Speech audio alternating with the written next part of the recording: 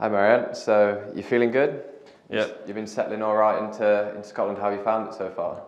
Yeah, it's really beautiful, and training center is nice, so it's been easy for me to settle. Have you had time to explore Edinburgh yet, or you just been working hard? Yeah, I've been with Kevin Dabrowski. He took me to see the city and so on. It's really beautiful. How's pre-season been for you so far since you've joined? What's the training like under the gaffer? Has it been? They've been pushing me a little bit harder because I didn't have the working permit yet. Now I got it, so I need to stay fit for the games.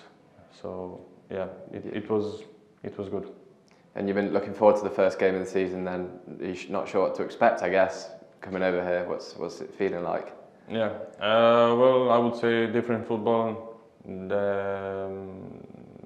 I would say from where I came, and I need a little bit adjust, but I think it will be okay. Perfect. And have you sat down and thought about any of the goals you want to achieve, either yourself or as a club for this season? Well, always I say to myself to give my all and to play game by game, step by step, and I will see what will bring it to me. Perfect. Thank you very much.